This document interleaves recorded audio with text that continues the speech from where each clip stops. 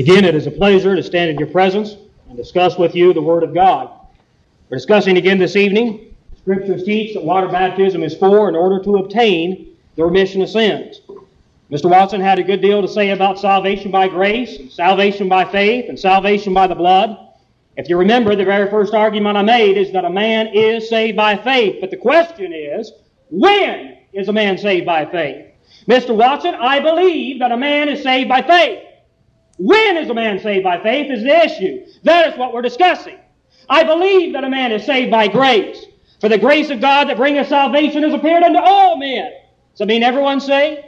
Titus said God's grace has appeared unto all men. But the Bible also says it's teaching us to deny ungodliness and worldly lust. We should live soberly, righteously, and godly in this present age. Yes, we're saved by grace, but how does man appropriate the grace of God? That's what we're looking at.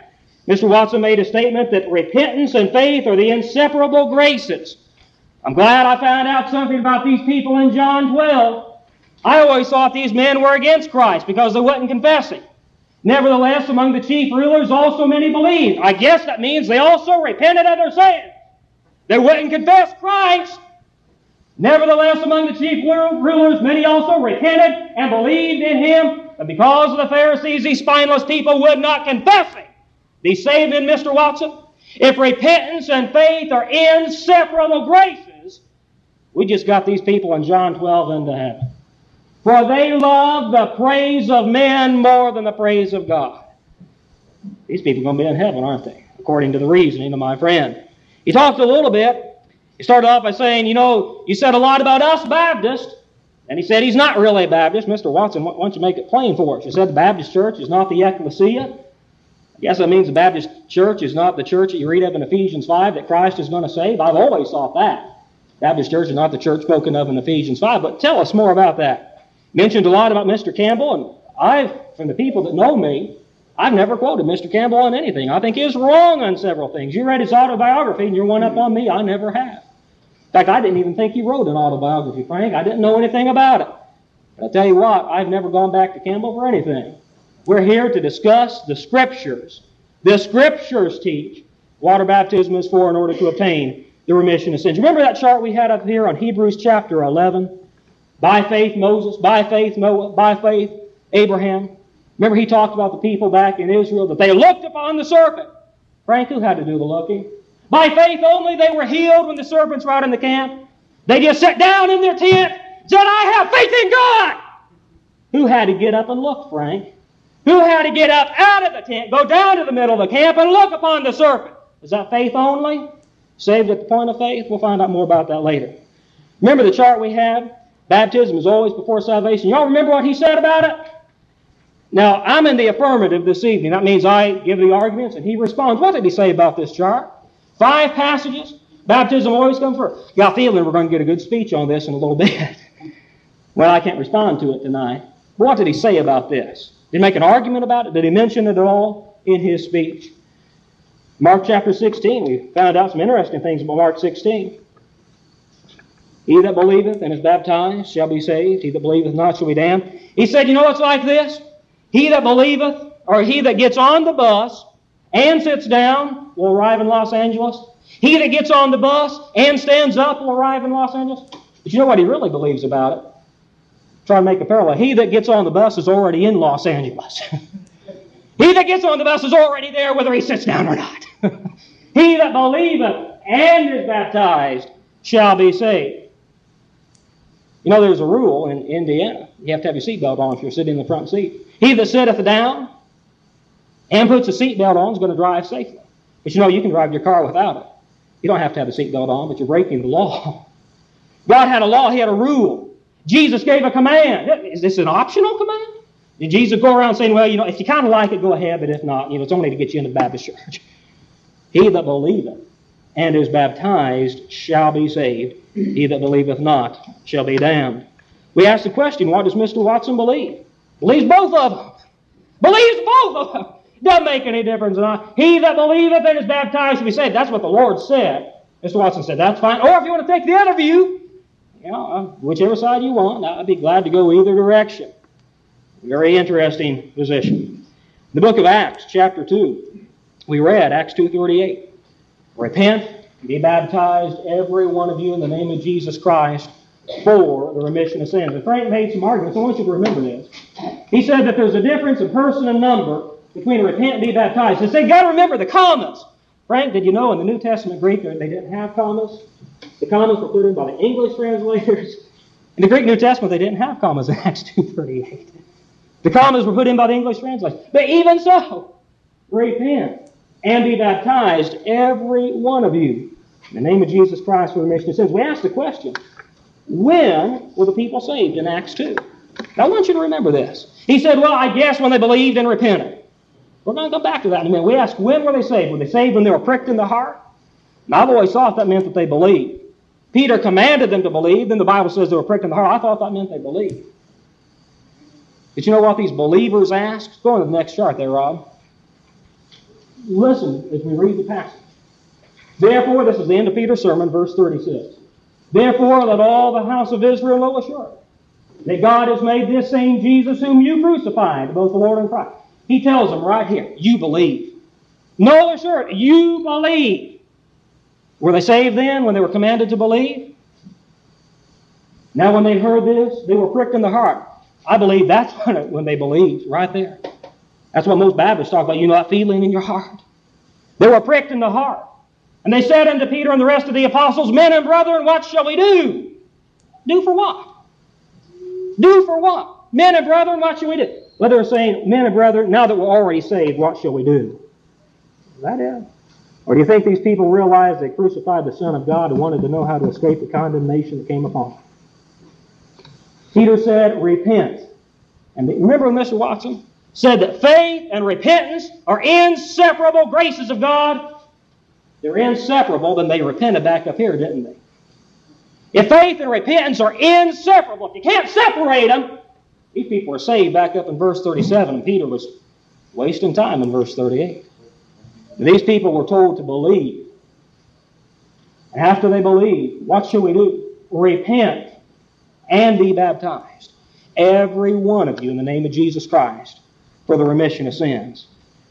Were they believers when they were told to repent and be baptized? Were they? I think they were believers, told to repent and be baptized.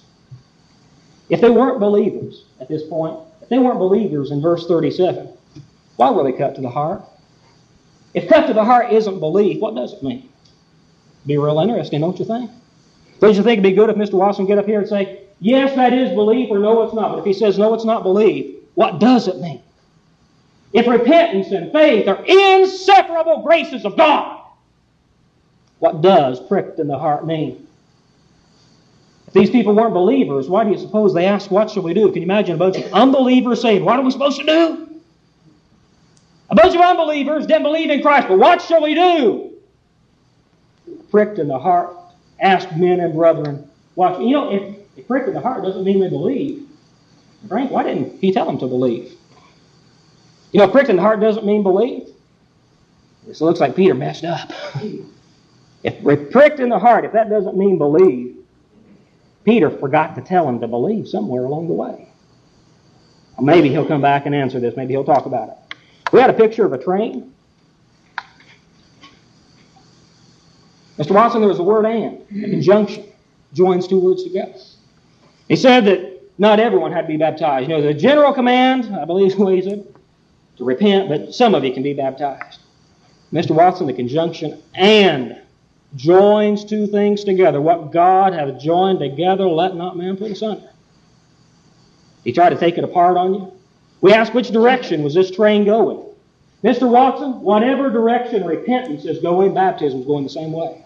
If these people were told to repent in order to obtain the remission of sins, they were told to be baptized in order to obtain the remission of sins.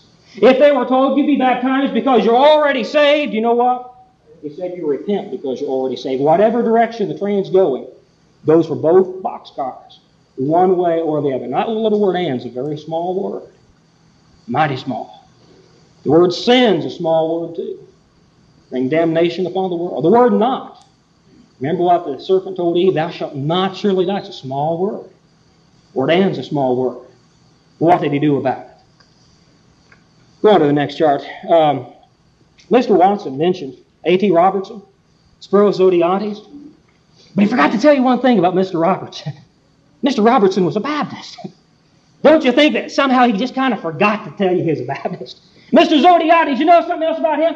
He forgot to tell you he is a Baptist too. Wonder why he forgot to tell you that they were Baptist. And he said, well, you know, those words, repent and be baptized, they're different, person and number, and therefore they can't be referring to the same thing. Now, I was hoping we could avoid the discussion on this. It would be a lot easier, I think, for everyone. Mr. Watson, this is a part of a handbook given to every person in the United Bible Society that translates the Bible into foreign languages, given in Africa, South America, throughout the world. Now, you said that they're different in person and number, therefore they can't be referring to the same thing. That phrase, so that your sins will be forgiven, literally into a forgiveness of sins, in Greek may express either purpose or result, but the large majority of translators understand it as indicating purpose, so that your sins will be forgiven. Is it because of the remission of sins or in order to obtain? So sometimes a few people say what means because of, but notice the last phrase.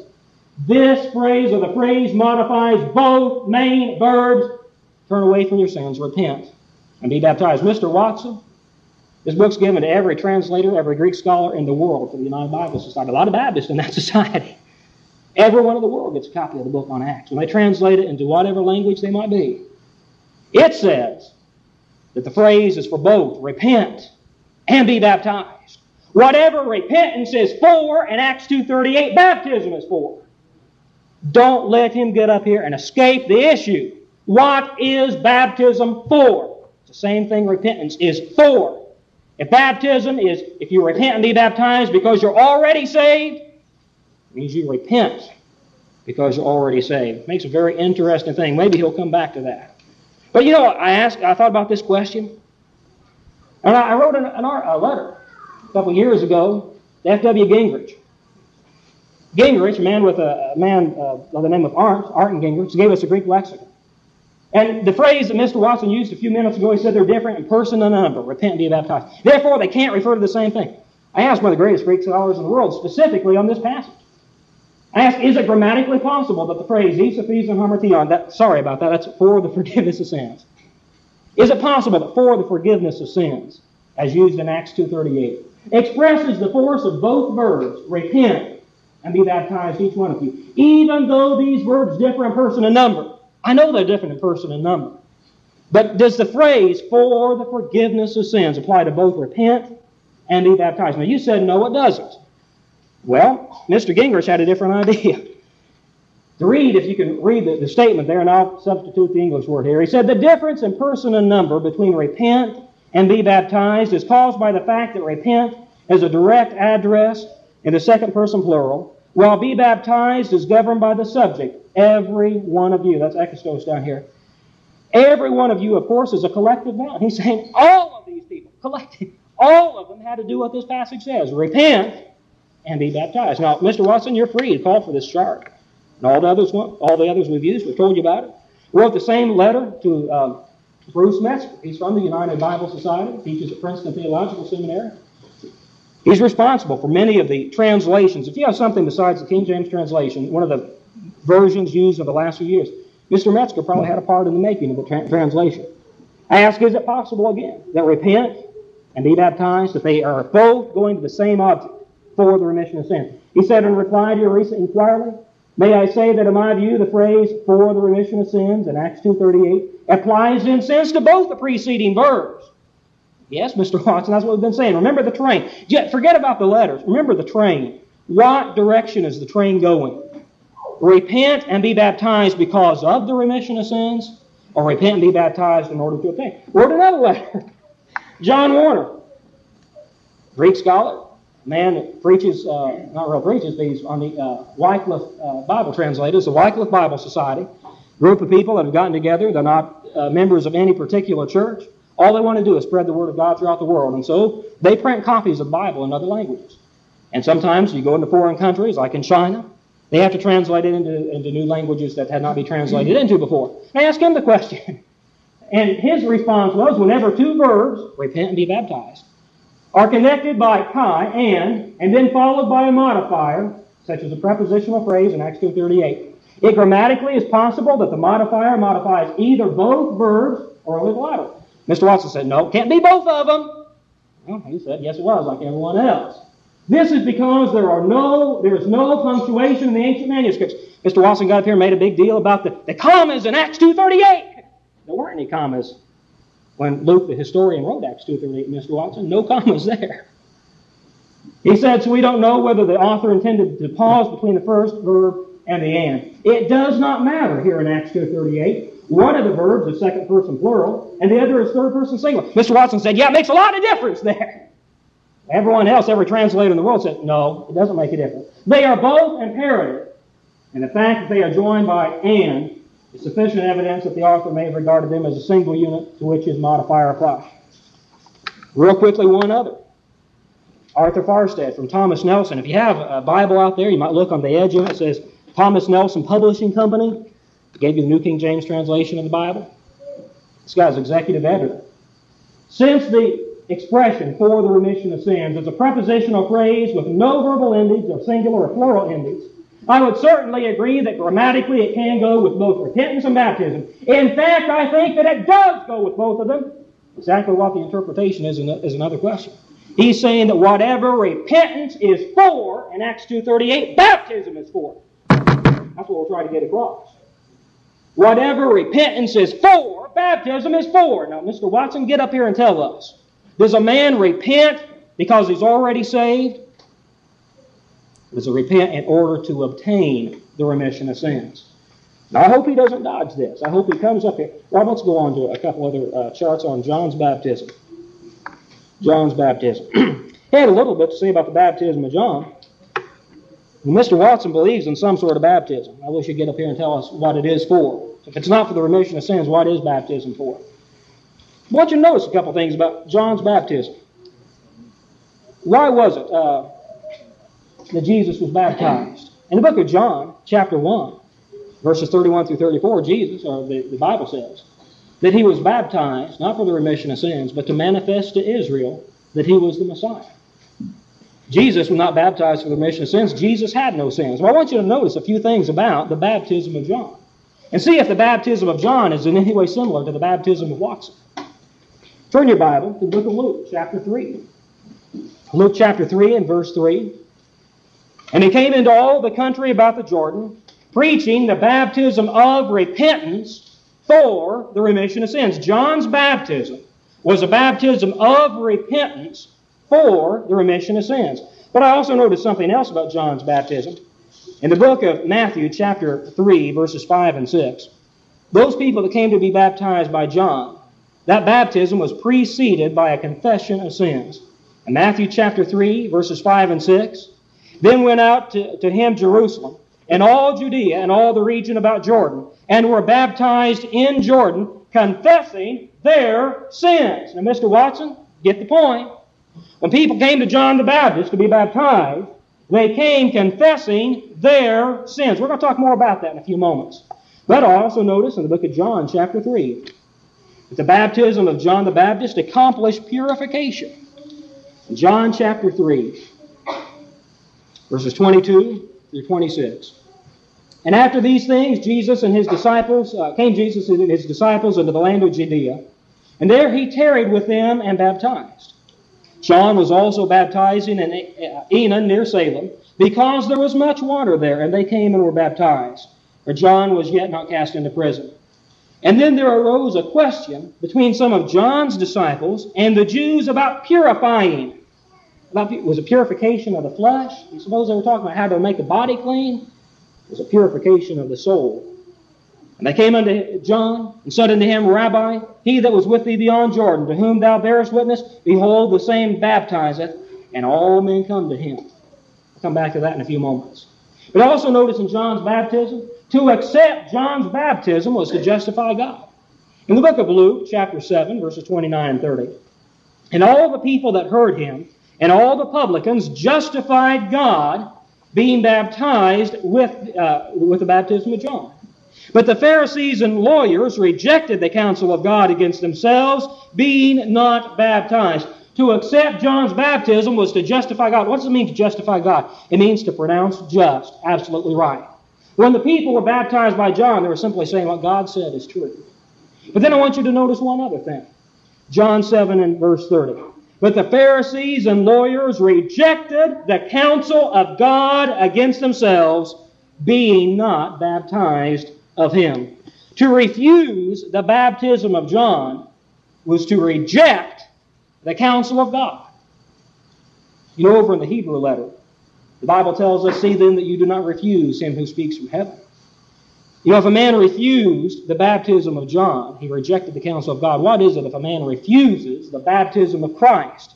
Any penalty attached to that? Usually over one part at a time, Rob. Let's go through one point at a time in this next chart, if you have something to place over it. I want you to notice that three classes of people came to John the Baptist. First of all, there were some people who came confessing their sins. And what did John do to these people? He said, get down on your knees until you have the experience of grace. And people came to John confessing their sins, and John said, just keep on praying the sinner's prayer and maybe you'll pray through. People came confessing their sins, and you know what? John baptized these people without question. Mr. Watson, is that what you do? When people come to Watson to be baptized, do they come confessing their sins? Or do they come confessing, I don't have any sins already forgiven? But you know, there were some other people that came to John. There were people that we read of in Matthew chapter 3, the Pharisees and the lawyers. Notice what the Bible said about these people when they came to John the Baptist. They claimed that they were already saved. Open your Bible with me there real quickly. Matthew chapter 3, verses 7 through 9. Matthew 3, 7 through 9. But when he saw many of the Pharisees and Sadducees come to his baptism, he said unto them, O generation of vipers, who hath warned you to flee from the wrath to come? You know, there must have been some connection between the baptism of John and fleeing from the wrath to come. Bring forth therefore fruits meet for repentance. And do not say within yourselves, we have Abraham for our fathers. For I say to you that God is able these stones to raise up children to Abraham. The Pharisees and lawyers, they came to John, but you know what? They weren't confessing their sins. They came confessing their salvation. They said, we've already been saved. John refused to baptize people that claimed they were already saved. The people that came confessing their sins, John baptized without question. Mr. Watson, is that the way you do it? You baptize people when they are confessing their sins or confessing their salvation. But there was a third class. Third class came to John, the sinless Son of God. Read in your Bible, Matthew chapter 3, verses 13 through 15. Then cometh Jesus from Galilee to Jordan unto John to be baptized of him. But John forbade him, saying, I have need to be baptized of thee, and thou comest to me. And Jesus said unto him, Suffer it to be so now, for thus it becometh us to fulfill all righteousness. Then he suffered him. Suffer. Allow it to be so now. The idea of now is, the definition is at this very time, this one time, this moment. Denoting strictly present time. Just this one time. Here came Jesus. Jesus was the exception of the two up here. Jesus had no sins. Now the other people that claimed they're already saved, John wouldn't baptize them. But here came the sinless Son of God. John said, I don't have a need. Jesus said, suffer. Allow it. Suffer it this one time. Jesus was the exception to the rule. The only sinless person that ever came to John. John did not want to baptize. Jesus said, you suffer. You allow it this one time. Now, Mr. Watson, will you tell us, do you baptize people confessing their sins? People confessing their salvation. If to reject the baptism of John was to reject the counsel of God, what is it to reject the baptism which Jesus Christ commands? Will you classify yourselves among the willfully disobedient? Or will you be among the humble men of the earth who will bow to the will of God and be justified by obedience to the will of God? Open your Bible with me to the book of Acts, chapter 10. Mr. Watson read one verse and didn't read the rest of the story. Maybe he'll come up here and tell us some more about it. In Acts chapter 10, find the story of a man by the name of Cornelius, a Roman centurion in charge of 100 soldiers. Cornelius was a devout man. I've only got 4 minutes. I've got to go through this real fast. Cornelius was a devout man, a religious man, an honorable man, one that prayed to God often. gave alms to the poor, as we read in verses 1 and 2. He saw a vision, as we read in verse 3, an angel of God appeared unto him. How many Baptist preachers in this town would say after he saw the angel, he didn't have to do anything else? The angel said, Cornelius, your prayer has been heard, and your alms have come up for a memorial. How many preachers in this town would say, well, he's already a saved man. The angel said that God heard his prayers. But you know what? The angel told him, you send down to Joppa, 30 miles away. You call for one Simon Peter, and he will tell thee words. He will tell thee words, whereby thou and all thy house might be saved. So the next day he sent a soldier and 2 servants down. And Peter came back and preached a sermon unto this man. And notice what he says. Verses 34 and 35. Then Peter opened his mouth and said, of a truth I perceive that God is no respecter of persons, but in every nation he that feareth God and worketh righteousness is accepted with him. Now there's a sermon recorded from verses 36 and following. I don't know how much of that Peter preached before the Holy Spirit came. In Acts chapter 11, when Peter retells the story, he said, as I began to speak, meaning I had just said 1 or 2 words, the Holy Spirit came. Mr. Watson, will you tell us what that meant when the Holy Spirit came? Was it a sign of salvation? And if so, is that the way you do it today? Do you wait for people to be baptized with the Holy Spirit before you will immerse them in water? Never heard of Baptist churches waiting for people to be baptized with the Holy Spirit. Speak in tongues to magnify God. But Mr. Watson, why don't you get up here and tell us? And after the Holy Spirit came as a sign that God would accept the Gentiles. Read the rest of the story. Verse 44, and while Peter spoke these words, the Holy Spirit fell on them, all of them that heard the word. And they of the circumcision which believed were astonished, as many as had come with Peter, because that on the Gentiles also was poured out the gift of the Holy Ghost. They heard them speak with tongues and magnify God. Then answered Peter, can any man forbid water, that these should not be baptized, which have received the Holy Ghost as well as we? And he commanded them to be baptized in the name of the Lord. Then he prayed there. They him to tarry certain days.